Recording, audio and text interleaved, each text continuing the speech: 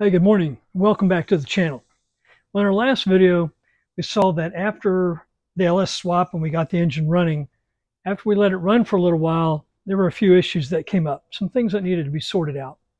The first one I decided to tackle, which is the most important one, was the temperature gauge. It wasn't functioning at all. So in looking at my temperature sending unit over here, it's a 3-wire unit. I decided to start from scratch, and I pulled it out, and I probably should have waited first and tested some wires. But I am going to test the wires that I do have that are supposed to go to it and check for continuity, and I'll show you how I'm going to do that.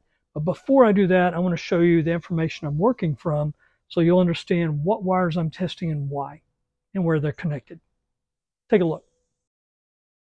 This is the information I'm working from. This was printed directly off of the lt1swap.com site. For the coolant temperature sensor on the blue side, the blue pin side, from the blue pin side, sensors 63 and 74 are the pins I'm looking for. Number 63 is the sensor ground, and when you look it up, it shows 63. There's the sensor ground, and number 74, which is the engine coolant temperature sensor signal. So the signal and the ground are numbers 63 and 64. Now, looking at an actual pinout of what the sensor looks like, or I should say, so looking at a pinout of what the actual harness looks like, there are 3 positions, or 3 pins. The lower pin here is for the gauge. Signal B, which is over here, is the sensor B is the sensor signal, and sensor A, or pin A, is the ground. So let's test those wires and see if let's test those wires and see if they function properly, and then we can make sure we position them at the correct pin.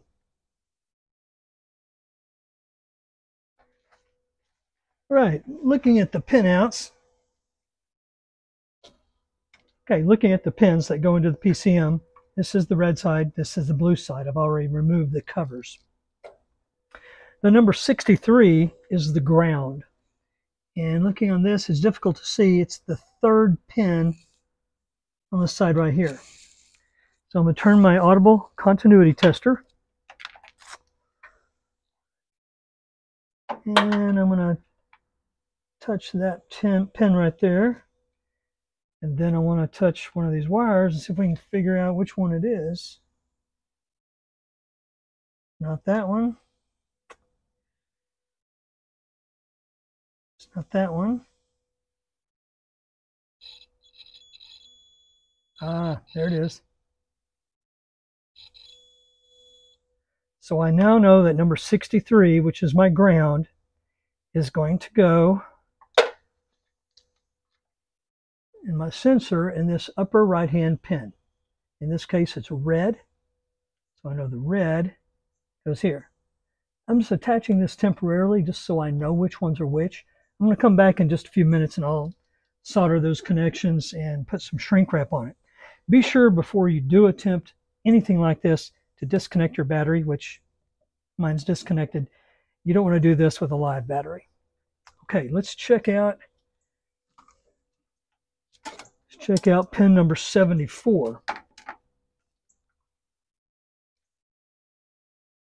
Number 74 doesn't have an actual number on it because it's right behind this clip. It shows number 76 right here. So back to this yellow wire is number 74.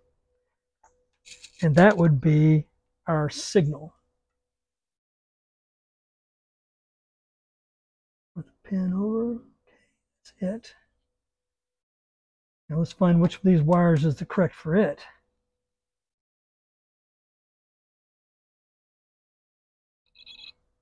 Oh, there it is.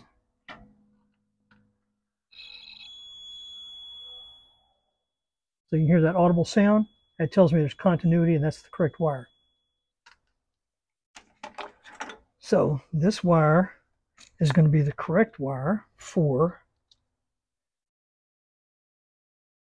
our signal, which is in the upper left-hand corner here. And in this case, it's the black wire.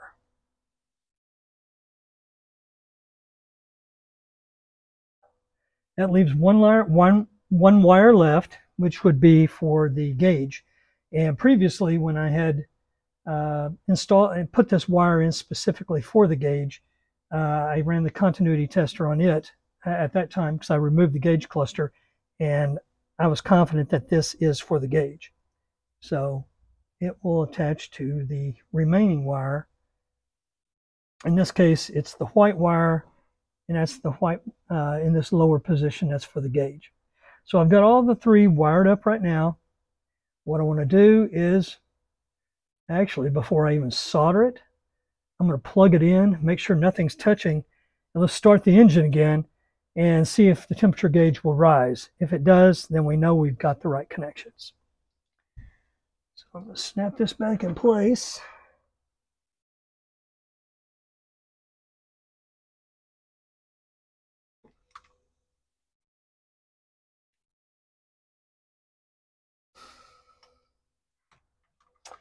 Okay, and just want to make sure these three wires do not touch anything.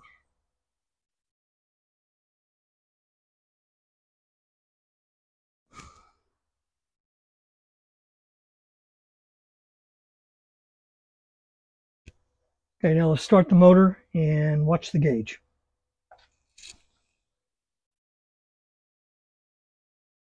The PCM and the battery are reconnected, and they're stable so they won't fall over. Everything looks good. No wires are touching anything. Let's start it up. Let's see what happens. Okay, ready to start the engine. I've got the light. That's what's kind of obstructing the view in the upper left-hand corner to illuminate the gauge area because it's difficult to see. It's kind of dark.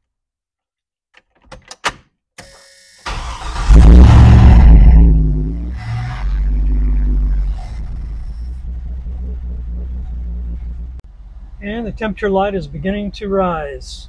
Looks like we got the right connections. And as we let it run just a few more minutes, we see that the temperature is coming up. It's rising well. So at this point, I'm going to turn it off, and then we'll go back and address those loose wires. And in looking under the hood at the wiring, you can see we got the red wire going here.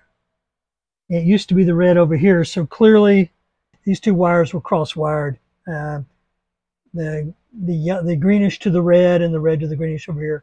So I'm glad we got it worked out. It wasn't a major ordeal to do it, but it is fixed now. So I'm going to come back in just a minute. We'll get these connections soldered and shrink wrapped. Okay, I'm going to solder it up, and I've already put the heat shrink, the marine heat shrink, on the wiring so that once it's soldered, it's there. I hate waiting and forgetting to put that on.